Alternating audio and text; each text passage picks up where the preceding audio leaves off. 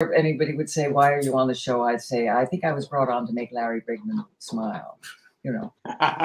And again, we were married long, many things happened, and we would have a chat. You know, we'd work things up, and I can't remember the scenes anymore, but we got all the way through the dress rehearsal, and he said to me, "If I really loved you, it would be as if you cut your here and I cut there, and we put our blood together, and we made into."